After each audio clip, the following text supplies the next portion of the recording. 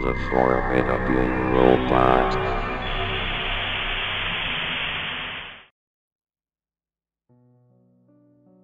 It was an ordinary morning. I had my oatmeal from that same old brownish cereal bowl that I keep in my kitchen cabinet. I read the paper while I ate. It makes me uncomfortable that they only write about murders, rapes, home invasions, robberies, terrorists, the list goes on. It's a hard pill to swallow, that there is so much evil in this world we live in. I had a glass of orange juice and a large cup of coffee. I turned the radio on too. The same news about gruesome crimes on every channel. I turned it off, just too morbid for my taste. Have you guys noticed that they never report about positive things? They never tell us that a bunch of new babies are born, or that someone won the lottery. No, it's just violence, mayhem and misery. My wife used to tell me that I should put on a record every time I feel sad or depressed, something I really like. I wish she was still here. She would be delighted to see that I took her advice. I browsed around my record collection. Maybe some Grateful Dead to start the day? No, not in the mood for the Dead. How about some David Gilmour era Pink Floyd, momentary lapse of reason, perhaps? To be honest, The Division Bell came very close to be my pick for today. Then I remembered that I already gave it a spin 4 days ago. I had a glass of red wine and sat in my overly comfy armchair. High Hopes started playing, and I felt goosebumps all over my body. Fantastic compositions. Magnificent songwriting.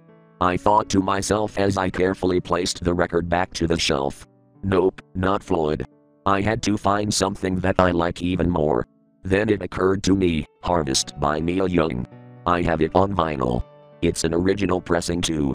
My favorite album of all time. I put it on.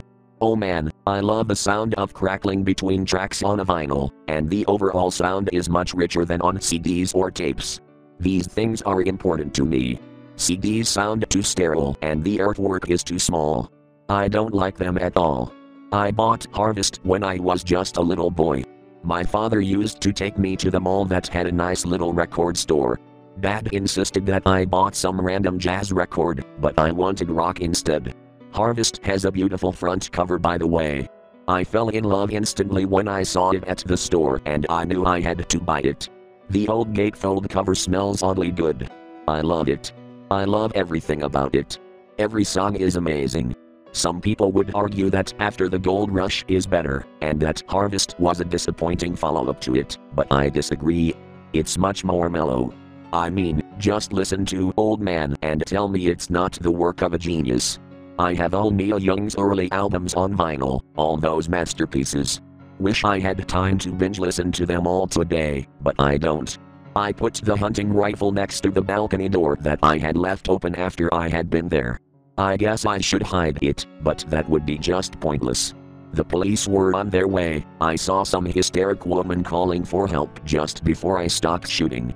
I counted 8, but I hope the ones who could still move and drag themselves across the street never made it to a hospital or died of blood loss.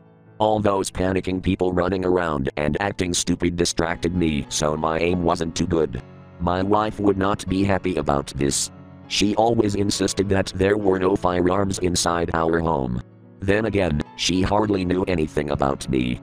If she needed me to be romantic, I lit some candles all over the kitchen and cooked my famous shrimp pasta for dinner, along with roses and champagne. When she wanted me to be the man of the house, I poisoned all the rats that were invading the basement, or fixed the garage door when it got stuck. And, sometimes, she decided we should talk about our feelings, so I wept against her shoulder. I was a good husband to her. I could be whatever she wanted. The doorbell rang. I think this moment came too soon. I wish I had some more time to think about what I'm gonna say to them. They started pounding on the door. It was a matter of minutes before they broke down the door and handcuffed me. Maybe some hot-headed rookie would even beat me, trying to get some answers. I had more stuff to say to the media, because they need to finally realize that music, movies, or video games do not trigger these events. Least of all Neil Young. Harvest was still playing in the background. Oh boy, it's the perfect album.